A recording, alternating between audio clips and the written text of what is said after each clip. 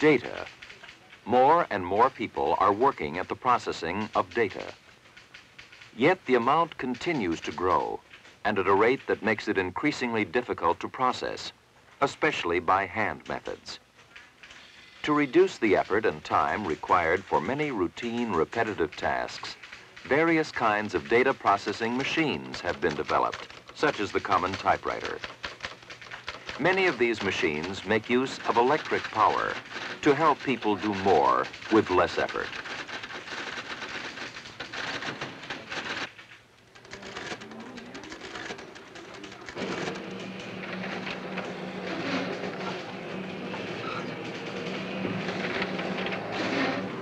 Where larger amounts of data need to be processed, or where more complex operations must be performed, more advanced, sophisticated techniques are used.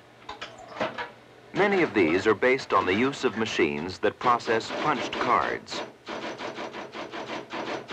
To use such a system, data must first be translated from people language to machine language.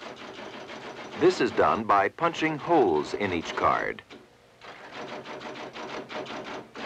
Punches and combinations of punches represent various numbers, letters, and special characters. Because the machine has a keyboard and punches cards, it's known as a key punch. Learning to operate a key punch machine takes about as much time and skill as learning to be a good typist. Once the cards have been punched, the data is in a form that can be processed by machine. This system has a number of advantages over hand methods. Consider the sorting of data, dividing one stack of data into many separate stacks.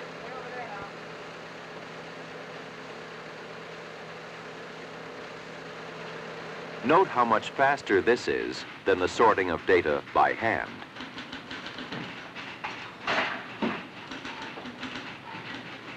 Collating material by hand is another slow, tedious process. A great increase in speed and efficiency is brought about by the use of a collating machine.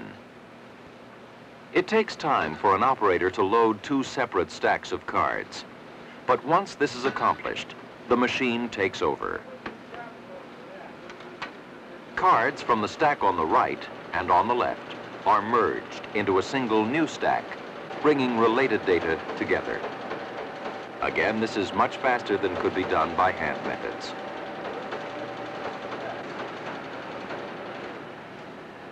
Still another data processing task that can be done automatically using punched cards is calculating. It takes a while to set up the machine to do a particular computation.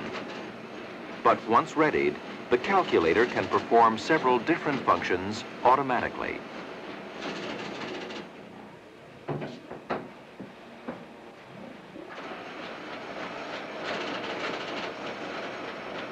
First, the calculator detects the punches, electrically reading the numbers on each card.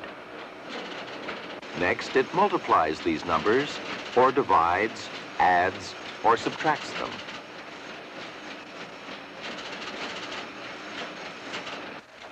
Finally, it punches the results on the very same cards the data came from. Again, far faster than manual methods.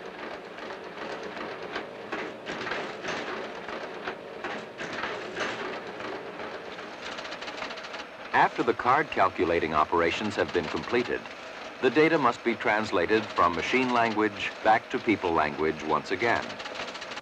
This can be done with the help of an accounting machine. Accounting machines print summaries of accounts, charge statements, bank statements, and so on. As with the other card processing machines, a skilled operator is needed to prepare each job. But the machine does the rest automatically.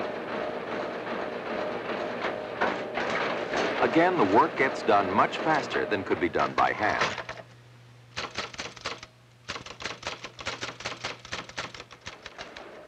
Punched card, or unit record accounting procedures, as they're called, are fast, flexible, and reliable, which helps explain why punched card equipment is widely used. Yet there are other data processing systems that are even faster and more adaptable. We're referring to data processing using an electronic computer. In looking at the parts of a computer system, it's hard to see how it processes data because most everything takes place inside the equipment electronically. We can get some insights, though, into how a computer processes data and advantages of computer equipment over unit record devices by comparing the two systems. In a unit record, that is, in a punched card system, data is recorded and stored on cards. Cards which must be moved through each of several different machines for data processing to occur. Cards must be physically moved from place to place in a unit record system.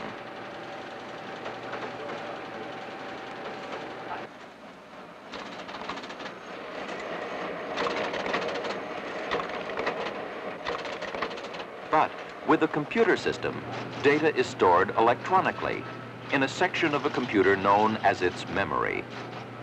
Instead of moving cards back and forth, all that is moved are impulses of electricity, which flow through the computer at almost the speed of light.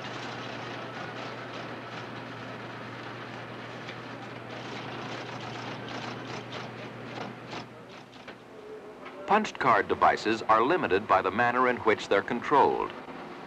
They're generally set up to perform a particular task by means of a wired board.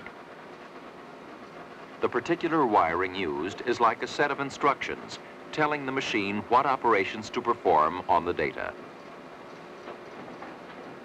Additional boards can be wired in advance, so there's a variety of instructions ready for use. Preparing a machine to perform a new set of operations involves rewiring a board or replacing one board with another. Each time the operation is changed, the board or the wiring must be changed also. A computer system, though, is set up so that thousands of different operations can be programmed beforehand and then stored internally within a computer's memory. This way, instructions can be made available at electronic speeds in thousandths or millionths of a second. A particular sequence of instructions used in a computer is known as a program. Programming a computer to do a particular job may require hours or even days of preparation. One of the concerns of data processing is in getting data in and out of a computer. People don't function on electronic impulses as computers do. So intermediate devices are needed to communicate with a computer. An electronic typewriter hooked into the processing unit is used mostly for testing a computer system. Another method of communicating with a computer is with punched cards, the same kinds of cards we saw earlier. The cards are fed into a card reader, a device that converts punches on the cards into electrical impulses, which can be directed to the computer's memory. This is much faster than a typewriter, but still very slow in terms of computer potential. A more efficient method is to transfer the data from punched cards onto magnetic tape first. This is done with the tape transport. Once data has been recorded on tape, the same unit can be used to read the data from the tape into a computer at a much more rapid rate than could be done with cards directly. Data from over 100,000 cards can be recorded on a single tape. Similar to magnetic tape is the magnetic disc. Data can be recorded on or retrieved from magnetic discs even more rapidly than from tapes. Once data has been processed by a computer and recorded on disc or tape, it may simply be stored in this form. It may also be sent through the computer once again to a device known as a high-speed printer, a unit that takes output from a computer and puts it in a form that people can read.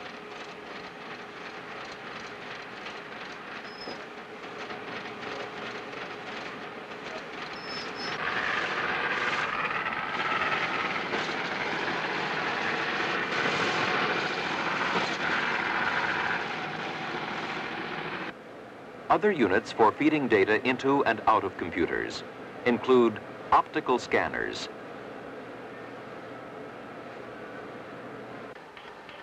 paper tape punches and readers,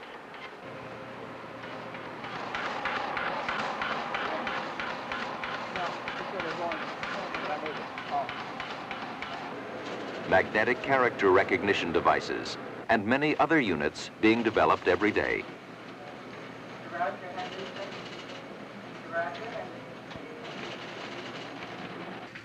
Such units may be located miles from the central processing section of a computer, hooked up through phone wires or by radio waves.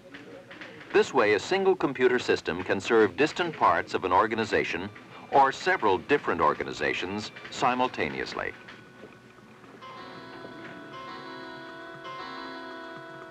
Many of the jobs in the data processing industry have to do with operating the various types of equipment used in communicating with computers.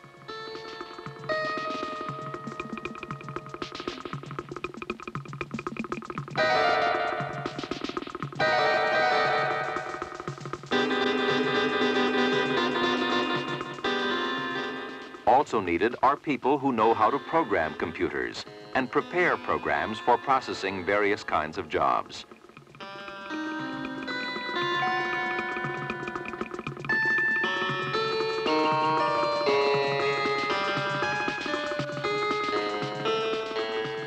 Still, other people are needed to set up data processing systems.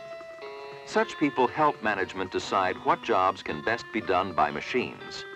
They plan how these jobs should be done, and they see to it that the work is actually accomplished.